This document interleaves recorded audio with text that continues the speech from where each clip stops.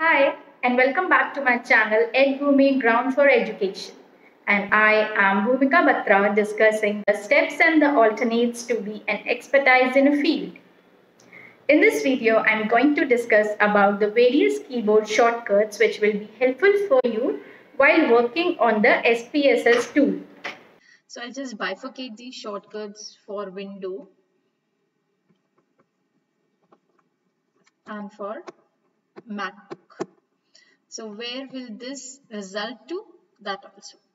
If you are going with Control plus N, or in the Mac you are going with the CMD plus N, it will open the new .sav file, which is the new SPSS file. .sav is the SPSS extension.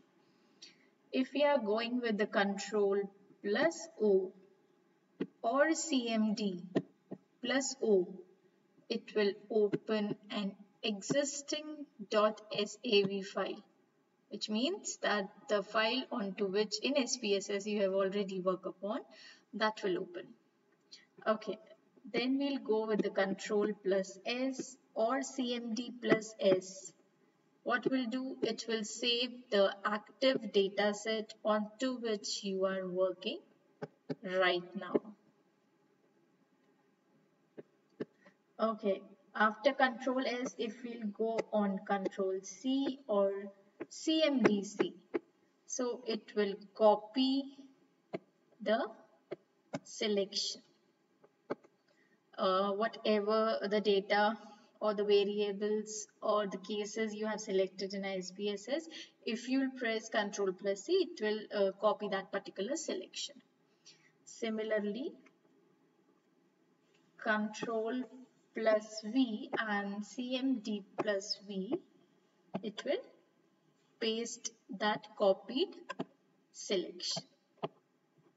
Okay, so moving further, if we go with the Control plus Z or CMD plus Z. CMD, the first is for Windows and second is for MacBook. So it will result to the undo action. Again, Control plus Y or CMD plus Y will redo the action. Must be thinking that these are the very same useful keyboard shortcuts which you are already familiar with in the MS Office, like in Word or Excel if we are working on. So we generally use these kind of shortcuts. Okay, moving ahead, after this we'll go with the Control plus H or CMD plus H. What will it do? It will find or replace in the data view. Okay, so what it will find or replace? The cases, means the samples, the respondents. Okay, after this Control H, we'll go with the Control plus T or CMD plus T. This is the most important and most frequently used. So what it will do, it will let you to switch between the two tabs, that is the data view tab and the variable view tab.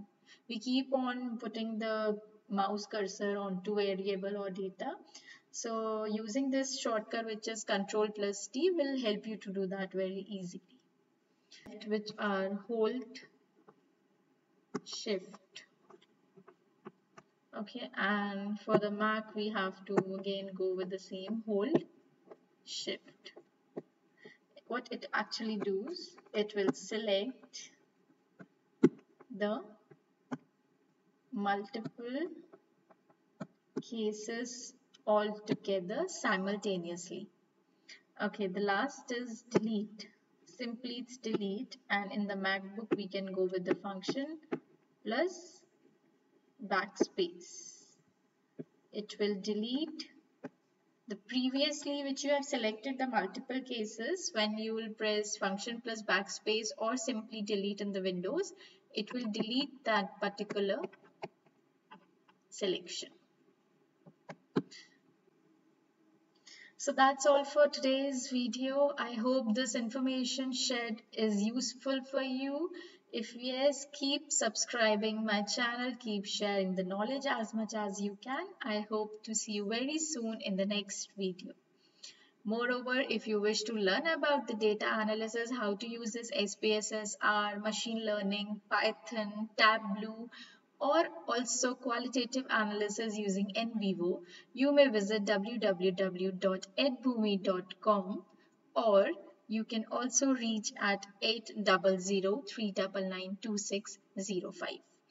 All this information have been displayed here on the window. Okay, bye.